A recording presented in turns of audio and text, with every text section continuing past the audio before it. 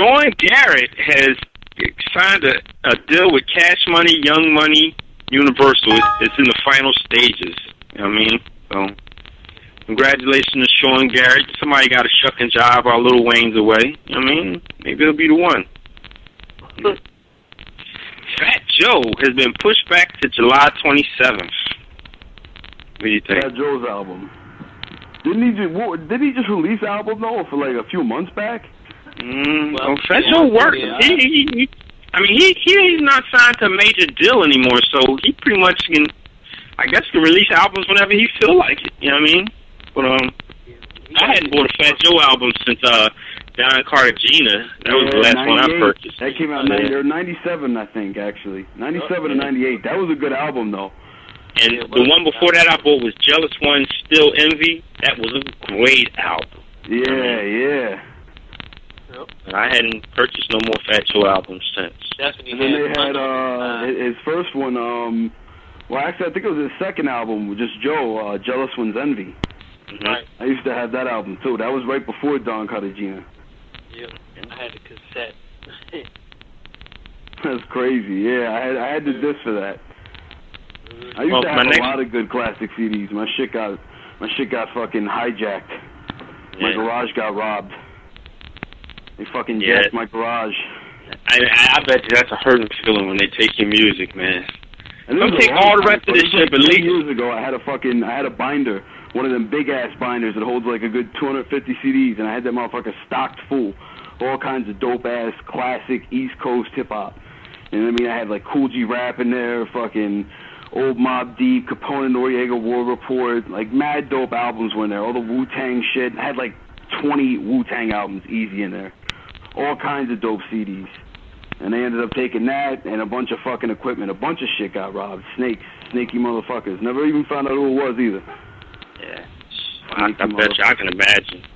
Yeah, it was fucking sick. It was real sick. You wake up and you find that shit out, just depression. Instant depression. Like a fucking tidal wave slapping your face. Instant depression. And somebody else having a good time with your shit. You know what I mean? Exactly. Enjoying my collection, my massive, extensive collection, with all the fucking booklets and shit. Because I bought everything. You know, I wasn't a fucking bootlegger back in the day. Now I don't give a fuck. I mean, I'm not gonna front. For the most part, if I buy an album from somebody, it's got to be dope. I'm not buying an album because you got one dope song on it. That doesn't cut it for me. If you got one dope song, your shit's getting downloaded, flat out. Flat out. I'm not gonna pay for your album. I'm not paying fucking $20 at FYE to buy your fucking album, and that shit is garbage with one decent track. You know what I mean? Yeah, you're right. So let's move on. Kanye West, in positive news, Kanye West has rewarded 3 Chicago schools with a performance. So that's a good look for Kanye. You know, shout out to Kanye for doing something positive in his community. That's what we need, more positivity in the community. You know. Yeah, Here's a story that I wish Bundy, something must have happened. Bundy got disconnected from the line, but I wish Bundy could hear this one. Charles Hamilton claims that he was the 5th member of Slaughterhouse. No. What do you think?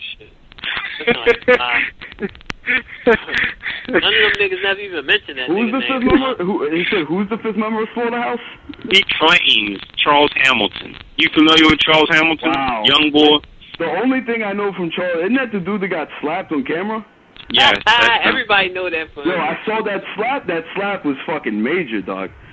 It was. Chick let loose on dude. Just destroyed his face. Fucking slapped the shit out of him. And he had that confused look. Exactly. He was looking real confused. He had to pause for a minute like, this bitch just fucking sucker punched me on TV. He did the silent scream. Damn sure did. Knocked that nigga hat sideways. Shout out to Charles Hamilton for keeping his name in the news. You know what I mean? He almost got his head. But you know what? Respect to him for not hitting the broad in the fucking face, though. Because, you know, he could have been a scumbag. You know, he could have been a piece of shit and fucking rocked her day. Yep. He could have knocked her out.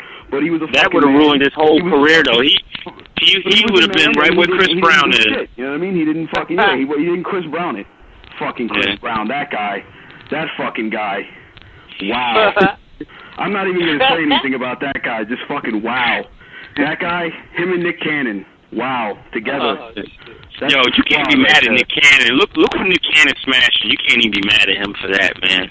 Yeah. Because if Mariah will walk up on me, best believe, I call my boss, like, you know what?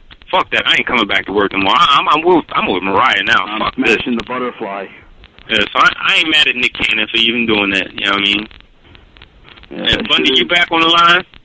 Yeah, my phone. I had to charge my phone. Yeah, you missed your favorite Charles Hamilton story. What's that now? What's that? Bring it back. I need to hear this one. About Charles getting slapped in the face. No, he claims he's the fifth member of Slaughterhouse. No reaction? Wait, no, he claimed that? Yeah, that's what he claimed. He said that, though. I thought you said that was a rumor going around. Okay, if you... That's what he claims. Mouth with it. Wow, what the fuck is that about? Well, how about this one? The Game disses Rampage Jackson for his role in A-Team. Okay, I'm gonna say this.